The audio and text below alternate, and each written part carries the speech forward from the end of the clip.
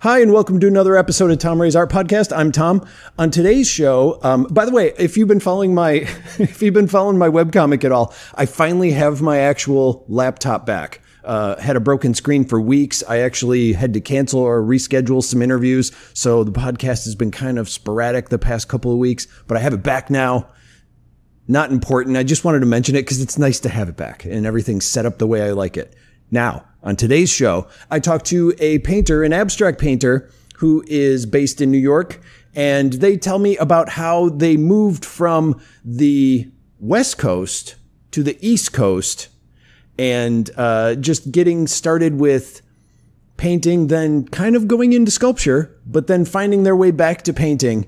And we talk about finding galleries and people to connect with as far as the community and getting their work out there and selling work, and just really how they also discovered the unique style of the paintings / sculptures that they kind of do. And I say that because their paintings are they're kind of sculptures in themselves as well as paintings. So we talk about the whole process.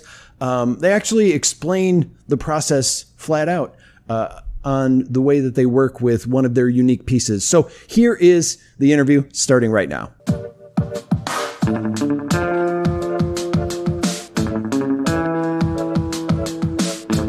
My name is Debbi Kenote, and I'm a painter. I did my master's in sculpture, so I also bring like a sculpturally aspect to my paintings. And I live in Brooklyn in New York City. Okay, and how long have you lived there? I have, that's a good question. I've been here for, I think this summer it's 9 years. 9 years. Okay, where did you live originally? Like, where did you grow up? I grew up in Washington State, very close to the Canadian border. Wow. I don't know if you've been over in that area. But it's I have, but that's a big move. That's one side of the country to the other. Okay. Yes. Yeah, a lot of people ask me like, why did you leave? But yeah, I really like it here. I feel like this is home for me now, but I am fortunate that I get to go back usually like 2 times a year, once or twice. But yeah, I grew up very close to the Canadian border and on an island, but it's an island with a bridge. So it's like kind of like the island culture, but you have access to the mainland. Wait, you grew up on an island? I didn't know. I didn't know there were islands around that area. So yeah, the San Juan Islands. It's funny because like Vancouver Island wraps around like in Canada, and then you have like all these little islands in the U.S. and then the like northern Canadian border up here, and yeah, so you have like this weird pocket of really beautiful islands. I mean, it's pretty cold there. Like not like actually that cold, but it's very wet. Yeah, so it's not like tropical islands, but you have right. Like, but I am okay. I'm gonna focus on this just for a second because it has always fascinated me. I've heard things like because I hate winter. And I live in the Midwest, dumbest place to live in the entire world for winter. Mm-hmm. But you're in New York, and it gets pretty darn cold there too. You guys get it pretty bad, even though you're by. Yeah, it's a lot colder here than the Northwest. Yeah, and in the Northwest, I've heard that actually sometimes it's just the rainy season. Like winter isn't really winter. Is that true? Yeah, it's kind of. So there's like there's like 2 seasons in the Northwest. There's like summer and not summer. And like not summer, it rains a lot. And it gets like definitely colder. And then like before, like maybe a decade ago when climate change really started to like, the effects of it started to hit us. Mm-hmm. Like growing up, I experienced like some pretty significant winters, but it was always like maybe 2 weeks to a month a year where you get like maybe a couple of feet of snow. And that was like a big deal. And you'd play in the snow and such. And there's not a big like infrastructure for snow there. So usually people kind of like camp out, and they don't like, there's not as many like snow plows and things like there are in New York because it was like, right. Oh, we'll just cancel school for like a week. But now that it's getting warmer, they occasionally have like, good snow. But overall, I think the snow isn't as strong. Or at least like the ice freezing of the lakes and stuff. Yeah, it's interesting. It's kind of sad, but climate change has made weather more extreme in other ways. So I think there has been like 1 or 2 really heavy snow years because of it. Okay. But overall, it's kind of like rainy season, not rainy season. And everyone goes to visit in the not rainy season, and it's like 70 and beautiful and an island. And really? Like, oh my God, I'm going to move here. And then they come any other time and they're like, oh my God, this is so great. Okay. And that's why I ask, is because I learned that you said you were by Canada, and I spoke with somebody from Vancouver, and they were just like, yeah, it's not really winter here. It just gets kind of cold. Yes. And I'm like, well, I'm fine with that. Like autumn weather, like I'm okay. I don't like autumn. I prefer summer. But anyway, I don't need to go off on this. Isn't a weather report podcast. It's clearly I'm fascinated with somewhere not here. Now let's talk about. So you moved to New York. Now, what prompted the move there? Why did you move to where you live? I moved here because I was starting grad school. Okay. So I was, I was studying art in undergrad, and I did a BFA program, which was a postbac program, and it was really great, but it was an additional year program basically. So I had like studios and like a lot more just like intensive art classes and less like general requirements. And one of the classes I took, which I'm really grateful for, was a professional practices class. And the professor was like, one of the assignments was we had to apply for grad school, like up until the point where you'd have to actually like press submit and pay the fee. And so I had to like request my transcripts and get like letters of recommendation and do all the like, portfolio building and everything and the essay. And then we critiqued each other's essays, and most people didn't actually like press send and like pay because they didn't really know if they wanted to go to grad school. But for me, I was also like homeschooled growing up. And so I really started like my public education in high school. Okay. So I didn't have like so many years of being like stuck in like school schedules. So I was kind of hungry for more. So I got accepted into Brooklyn College, and I moved here like right after I graduated, and started in the sculpture program because I had been moving like from painting to kind of installation. And I was like, well, maybe I'll keep moving that way. I didn't ultimately like end up like graduating and being a sculptor. I kind of slowly worked back to painting, but I'm glad I did it because I learned a lot about just like different tools and like how to think about painting in a more physical way, and just like think about space when I'm creating in general. So I moved here for my master's, and my thought was like, I'll probably stay for a couple of years after, and if I still love it, I'll stay. But yeah, a couple of years went by, and I was just getting deeper into the art scene, and it takes a while in New York to kind of like unlock the scene here because it's so big. So you have to like put time in and network and go to openings, and every year just gets better in my experience here. The first couple of years were a bit of an adjustment because it's such a big city. Yeah. And so you said you were actually leaning more towards would it be like curating and gallery ship? I don't know the words but you were saying you were getting out of actually creating and more into the curating. I was leaning towards sculpture. Oh, yeah. Okay, I thought you said curating for some reason, but I did hear sculpture as well. Okay, I do some curating as well. Okay, so you're not wrong about that. Okay, good. Yeah, I do some curating, more just like for fun. For a while, I was trying to do it more seriously, and I just started to realize it was like really competing with the time I had for my own work. So now I do it kind of like maybe once every year or two. I'll do like a show that I curate. Yeah. And I find it's handy to do that. I think it's actually rare that I run into somebody that paints that hasn't somehow helped throw together an event. Like it's one of those things. It's kind of like as a musician, you also kind of have to be a promoter a little bit. You have to set up a show, find bands to play with, like things like that. Like artists in general, you have to have other people to do things with for some reason. We all need each other. I feel like curating to me feels a lot like my partner is a DJ, and he also makes music. Yeah. And so I feel like I see a lot of similarity there between like him being a musician and him also being a DJ. Yeah. And like me being an artist and also being a curator, because curating, you're bringing together like often other people's art, and then you're like finding similarities between them and like creating a new, it's an art form, but it's made out of other people's art and like for other people's art. Yeah, so I think it's similar. Okay. And so with the sculpting, now getting to what you actually said as opposed to what I thought I heard. So why did you lean towards sculpting, but then you said that you got drawn back to painting? Like what was that transition there like? What happened there? Well, so in undergrad, I was thinking a lot about like I grew up in a more like traditional art, like not how do I say this? I grew up like the art I was learning as a kid was very traditional. So I learned how to draw and how to paint, and like the little bits of art I was exposed to were like books of more like representational things. So I was doing that in high school, and then when I got to college, my undergrad program, Western Washington University, they are a pretty conceptual school, and so it's a really good program. But they really pushed me to like have some answers for why I was painting the things I was painting. And I didn't really have answers. I was kind of just like technically painting.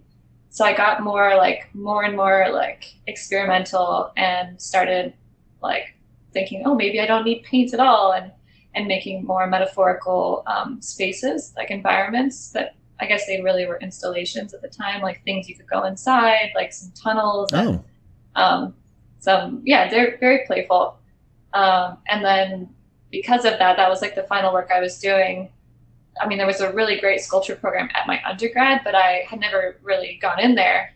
And so I was like, man, I really should have probably been learning, because now I'm starting to build these environments and I don't really know how to use tools very well. That wasn't something I learned growing up. And so I thought like, oh, well, sculpture, that's the next, like, I'm continuing in this direction. That's the next thing, is physically building things. Mm-hmm. And I did for like the first year, I was making a lot of installations still in grad school. And it was helpful because I learned from other sculptural students and from faculty, like how to build things better, and how to, I don't know, I think sculpture is often kind of minimal, not always, but like historically there's been a lot of minimal sculpture. Mm-hmm. And when you work more minimally in any genre, there's a lot more, you have to do it really well, because like the quality has to be done really well. Like if you're welding, the welds need to be good. If you're joining wood, your like joints need to be really good. So I started just getting a lot more technical skills. But then the whole time I was kind of missing painting, and Brooklyn College is like a really heavy painting program. I was the only sculpture student of my year. Yeah. And so I was like surrounded by all these painters, and they're having so much fun painting. And like the program was founded by Mark Rothko, so it's very like abstract heavy too. And so I started kind of thinking more like 3-dimensional painting, and I was making these environments that were like sculptural but very painterly, and then some like modular sculptures. And then I graduated, and I just was like done with the sculpture degree, like no more pressure for thesis. And I so like slowly started just like remembering how to paint again, basically. But I feel like it was good, because I like, it's almost like it's like the red pill. Like I saw something I can't unsee now. Like I can't look at painting without it also being an object. Yeah. Also, I love that you just did a Matrix reference. Yeah. But it's true. It really feels like that. Like I don't know. I really love like substrates of painting, stretchers. And also I've on and off again art handled throughout my art career. So I've seen like a lot of different ways of making paintings, like in galleries. Yeah.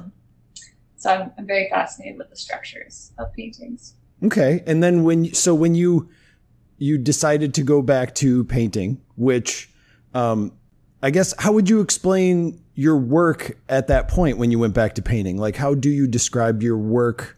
And is it the same then when you went back to it as it is to what you're doing now? Let's see. When I first started going back to it, I actually went to Mexico for a month, and then I went straight from there to the Vermont Studio Center. So I did, like, when I was in Mexico, I was working on egg tempura with egg tempera on paper, because I was just kind of like, I think honestly I was afraid of canvas, because I worked so far away from canvas that I didn't want to go back. And so I was like, oh, I'll work on paper. Like that's different than than like the traditional painting I like had learned before. And I've rarely spoken with someone who said that they worked in tempera. So that's it was cool. I mean, it was kind of a bad idea from Mexico though, because I was working for an artist there, and I had a little corner of her studio I was painting in like after hours, and I would attract all these ants because they would smell the egg yolk. And so but it was really great for traveling because I just brought pigments with me that I would mix into egg yolk. And so I had like a very light like traveling setup. And paper, paper is really easy to pack.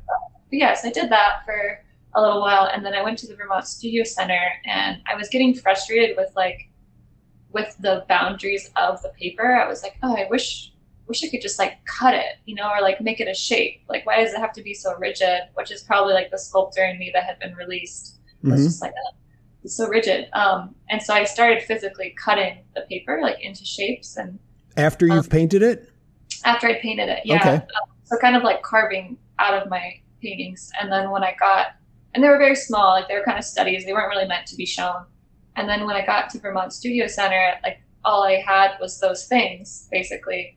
And so I basically like took them to the wood shop and was asking like the technicians there, like, hey, like, what do you think the best way would be for me to like blow these up on wood? And they were like, well, we have a scroll saw, which is like really tight curves. And I was like, oh yeah, I've used that before. Okay. In my grad program. So somebody else there helped me get a bunch of wood, and I started like jigsawing and scroll sawing out these panels. And that was like the beginning of the shapes for me. And then since then I realized like I don't really enjoy panels. So I had kind of an in-between chapter where I was like working on canvas again, but kind of like not really loving it. And then I figured out that I could do modular canvases maybe in like 2020, where I could start combining them. And then from there I was like, well, what if I just made them shapes or like modular shaped ones that go together? So I just kind of kept getting more and more custom to like the way that I would have liked to make them from the beginning, but I didn't really know how. So I was working through ideas. And you can see some behind me. Yeah, no. And so now you are painting on canvas now? Yeah, well, for a while I was actually doing linen. And then when I started dyeing the canvases, which is like new, the dyeing started last year. That's like a whole other thing that happened to my work where I was using linen, but linen is really difficult to stretch. Oftentimes you have to stretch it twice. And so like with the whole process, it's kind of complicated to explain, but basically like I was buying pre-treated linen so that I didn't have to stretch it twice, but pre-treated you can't dye. So I started like slowly going back to canvas, and maybe it was the way, because it's a shaped thing and I'm dyeing it, it doesn't feel like canvas to me, it feels custom. Okay. I don't know, I get kind of hung up on like just like boring old canvas for some reason. It's my own like blind spot. Right. On top of doing that, creating these shaped sort of, well, I mean, canvases, I guess I don't know what else to call it, shaped platforms. For sure. And it's important to me that they're actual canvases versus like panels. But even structuring them, like that's more work. Like it's not when you're saying you didn't want it to be as rigid. Now you're like, I mean, behind you have the thing with the pointy edges and the curves and everything. And now in the back, there's stuff you have to do to make that work. And you're talking about how you can't pull it, but it's like, now you got to pull it in all kinds of weird, different directions. So what was the trial and error with making that work? How difficult was that to do for projects?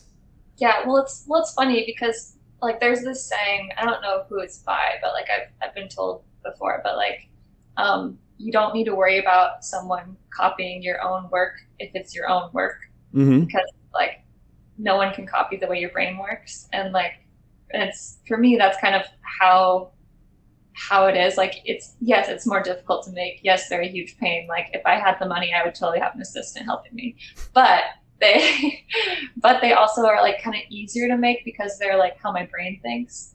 And so like for other people, I'm sure they like are not really interested in making work like this because it's physically more labor. But for me, it's intuitive.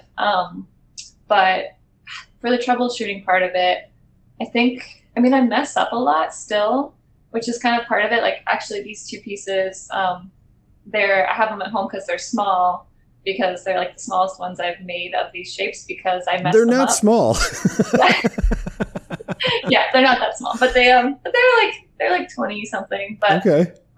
But I messed them up because I was trying to make a really complicated star, and I tried like 3 times and I messed up every single time. I still couldn't figure out the math because I do it all by hand. I don't have a program or anything, and that occasionally will happen. And what happens is I have all these scraps, and then I make things like these that are like a little bit smaller pieces. So I still like mess up a lot, but I think I've figured out like a few things. Like I have to go really slow with the woodworking. Like I have to be super precise, because in the beginning I was like, oh, I'll just like, it's like a 16th inch off, like who cares? But like that 1/16 inch will like, if it's a modular piece in particular, it will like add up to be a 1/4 inch, and then the whole thing is off a little. Right. And so I guess it's just been like moving slow and like having patience.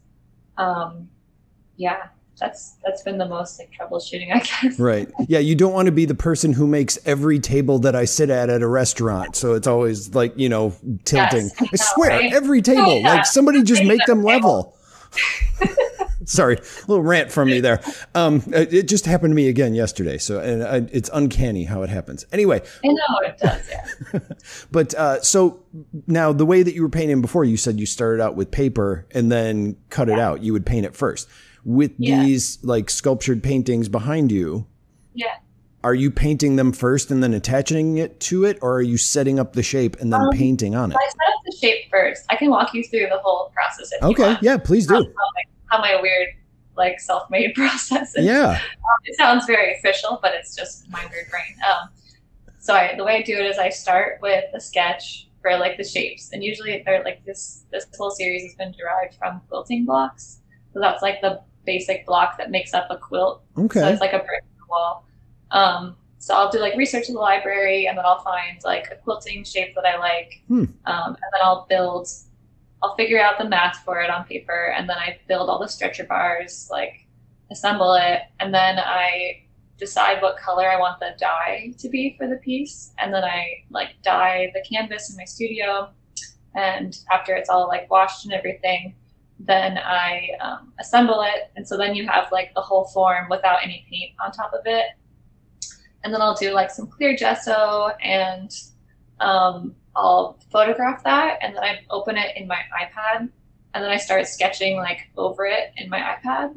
And sometimes, most of the time actually, I'll actually sketch on paper, just a random sketch, and then I'll like float that on top of it transparently and kind of like play with different things. Because I think one reason I really like shape paintings is it's a bit of a puzzle. Like you have to, like the shape is so fixed that you have like you're floating something else on top of it, and you have to like work with the shape so it feels balanced, and like kind of play with the way that the image will go off the edges in unexpected ways, and not make it feel too forced or anything.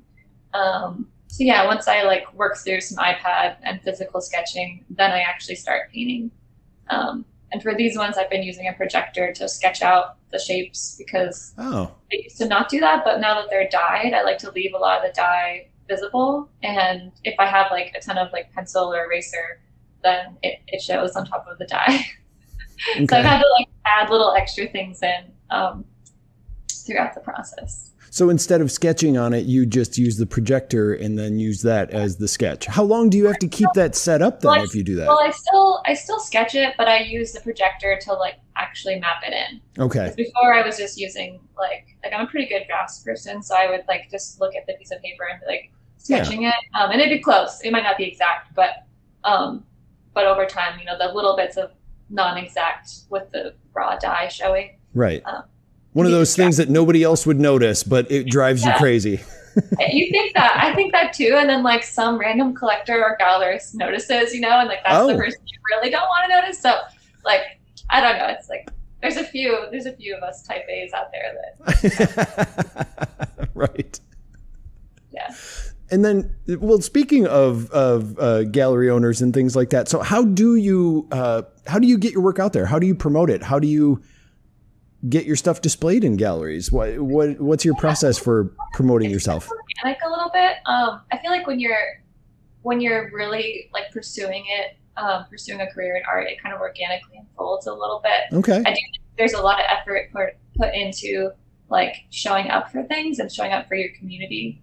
So like, for instance, going to grad school, that I graduated with like 10 other people in my year that they all had other careers and they'd have an opening and you go to it and you support them and they come to your opening and then you meet one of their friends and so on. So like through other artists, I guess, through other artists, I've met galleries, and galleries have met me through other artists. I also think like through, what else?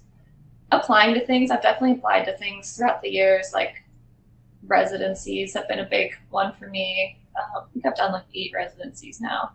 I love doing them. I try and do like at least one a year, if I can swing it time-wise. But it's a really good way for me it kind of feels like a mini grad school, it's like a really good way for me to focus on my work and have time away from how do you find the residencies? I apply a lot online to things, or like other artists recommend them to me, but there's some really good sites. Like, I can send them to you. I'm trying to think, like for New York, there's NYFA, New York Foundation for the Arts. Okay. And then there's also, I think I'm not sure what the page is for the residencies, but it's under the Creative Capital website. Some people use Res Artiste as well, or Cafe.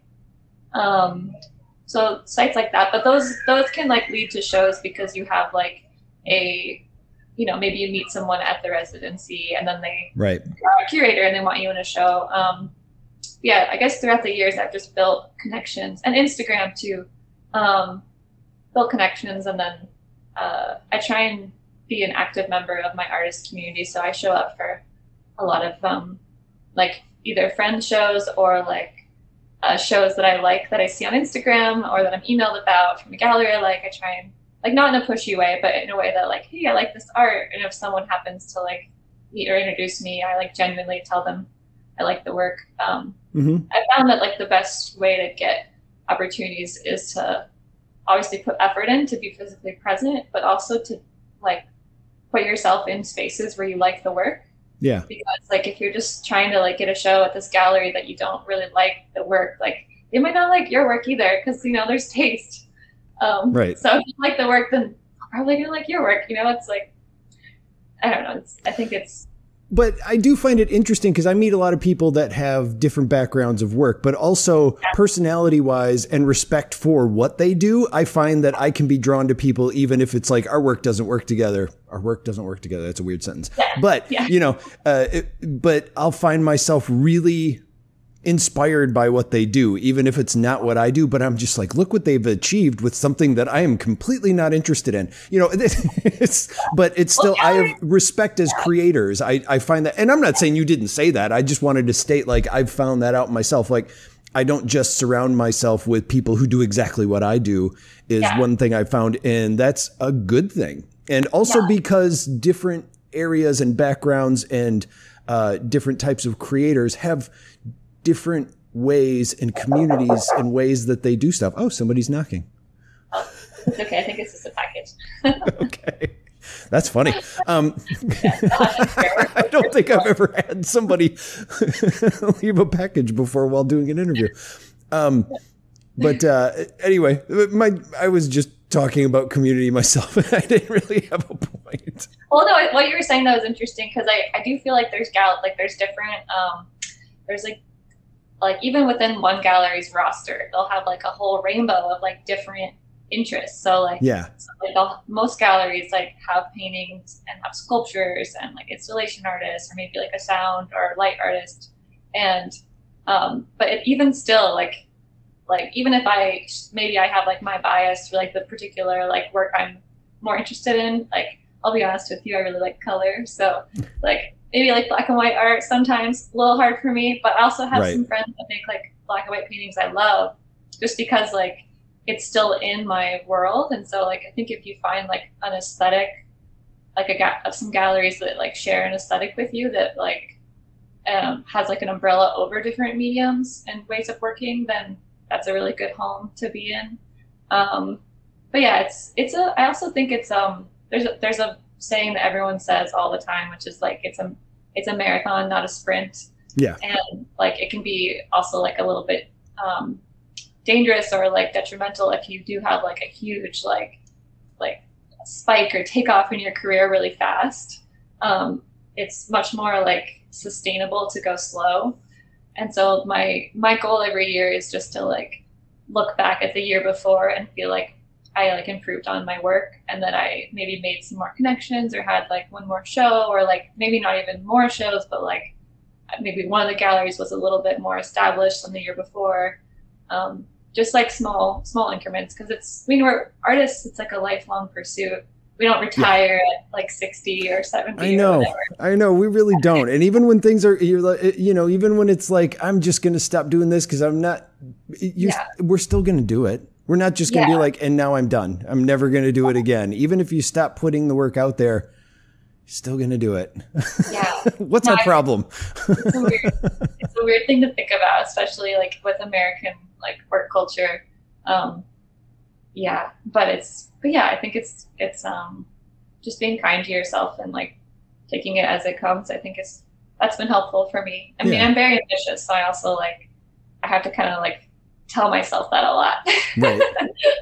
Like, hold on, it's okay. Like next year, or like, you get denied from like, I get denied from so many applications, and then people are like, you get a residency every year, and I'm like, I know, but I apply to so many. Right. So many I don't get. So it's really like, we never brag about the ones we don't get. I know. There's funny because there's some artists I've seen that like make art out of their rejection letters. I love it when people do that. I feel like I could have a whole quilt out of my rejection letters. If only I'd save them. Well, now most of them are digital anyways, but. Right. So do you, going through all this and getting the galleries, now a lot of this, I mean, we also want to be full-time artists. So how do you go about actually selling your work? Is it just in galleries? Do you sell online? Like, what are ways that you actually profit from doing your work? Yeah, well, I sell in a lot of different ways.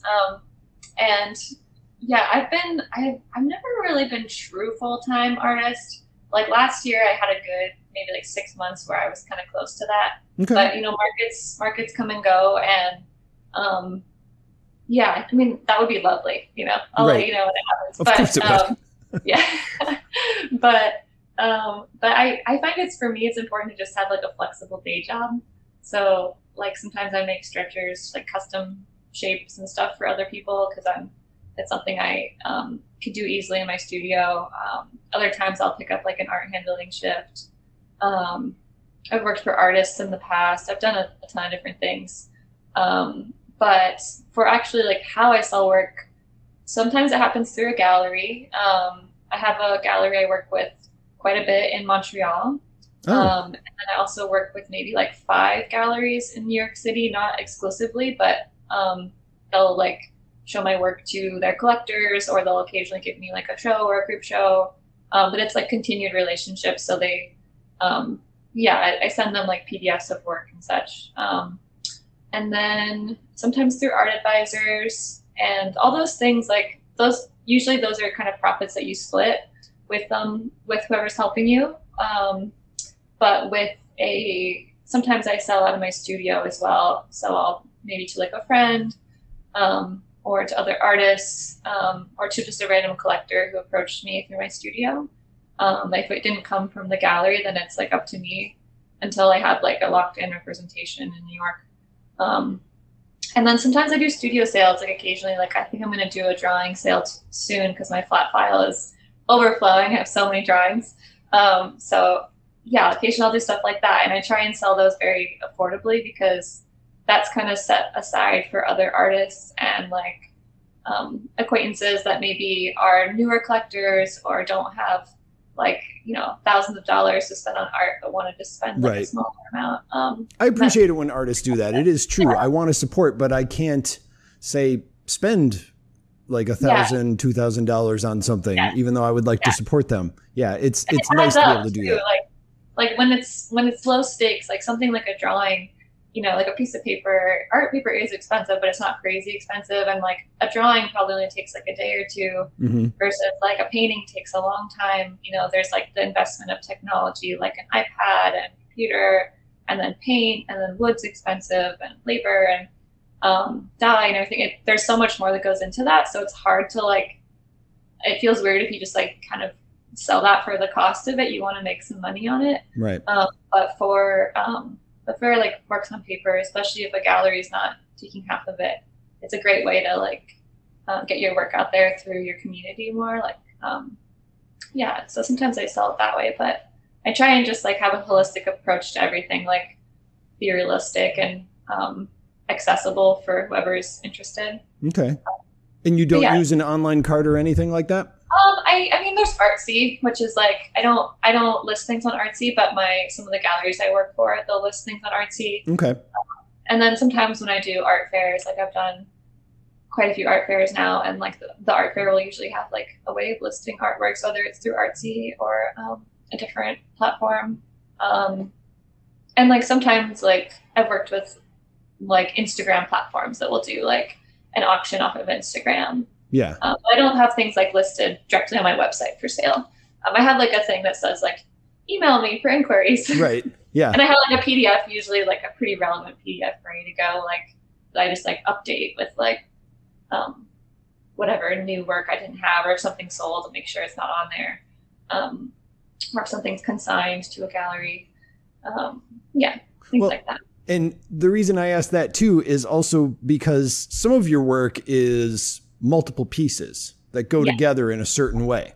Yes. Now, when you sell one of those, do you give them like, you know, instructions on how to put it together? Do you physically go and put it together to make sure it's right? Like how does that work? I think this is a question I'm still going to be like resolving. The way that I guess I have a lot of faith in people, but I do think that as I get older, I'm probably going to have like some kind of like equivalent of a cease and desist, but for like how my artwork's supposed to go together. But I don't feel like I'm like at that risk yet. But I think that's also going to be something I probably work on with like a lawyer and like a gallery that represents me. All right. So I see that coming. But right now I'm like, I kind of know most of the people, or I know that the gallery I like showed through, like, or sold through, like they know the person. So I'm pretty trusting of it. But the works, they're not installations, they're paintings. So they are individual pieces, and they like are advertised that way. They're photographed that way. They're physically locked together on the back, and they're all labeled. Like I am very careful to label them like 1 of like 6 or 2 of 6, so that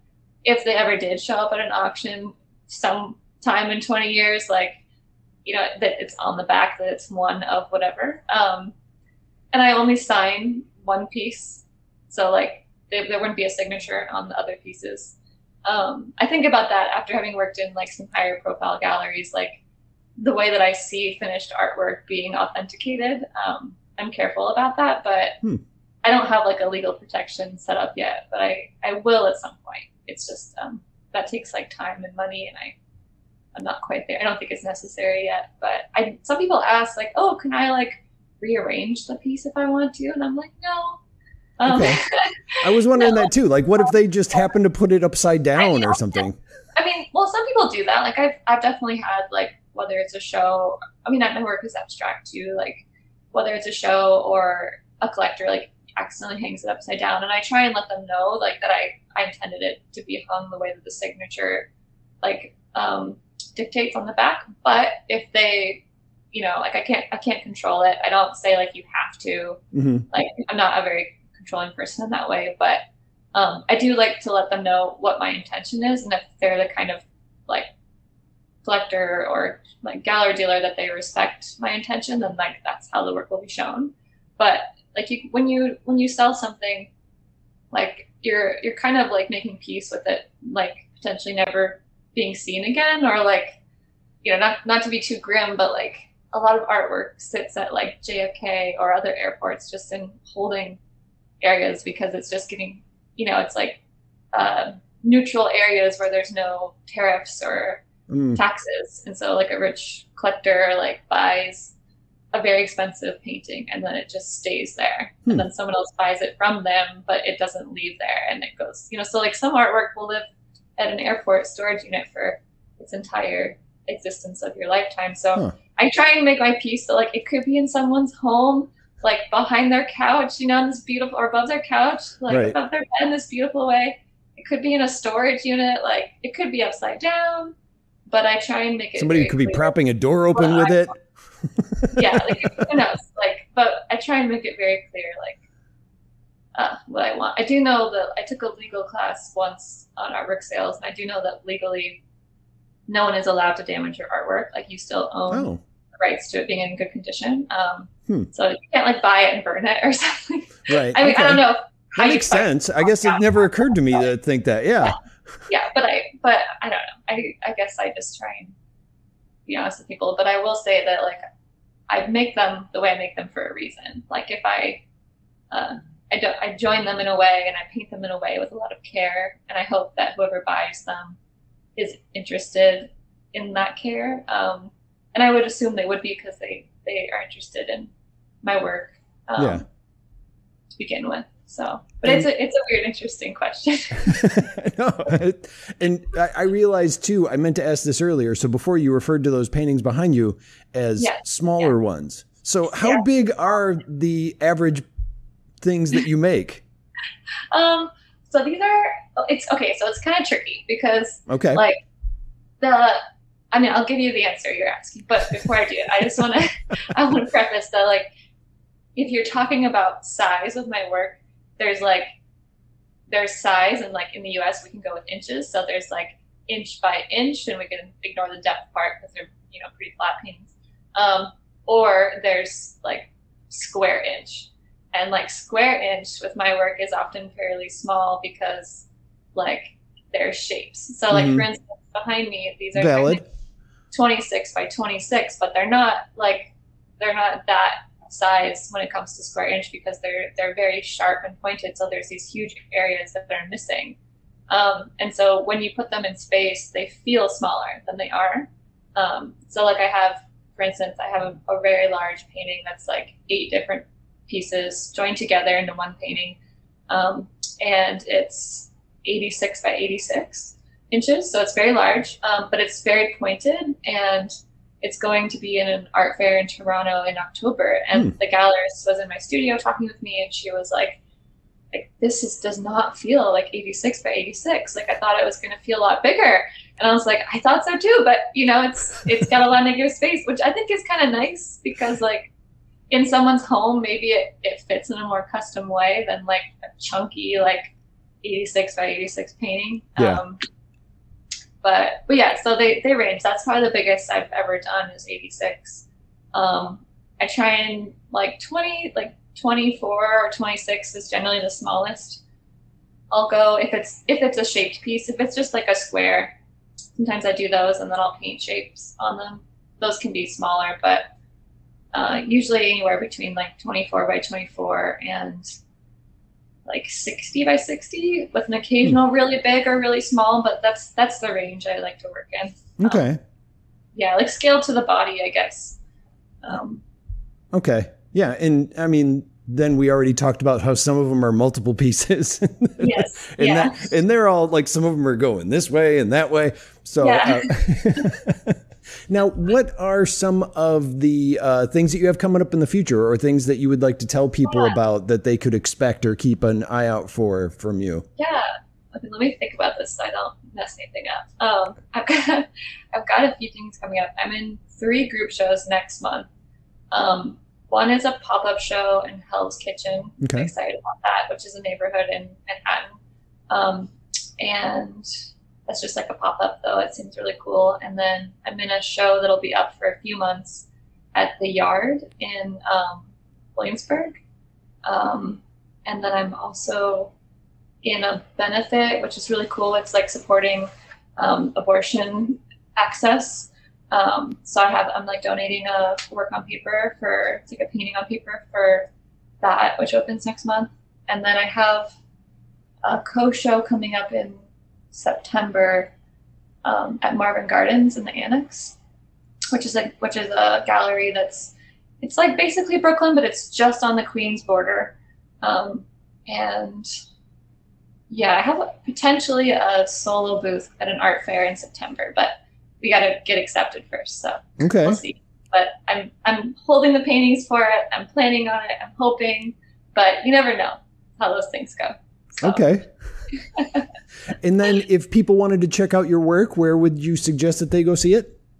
My website's a good spot, which is debbikenoteart.com.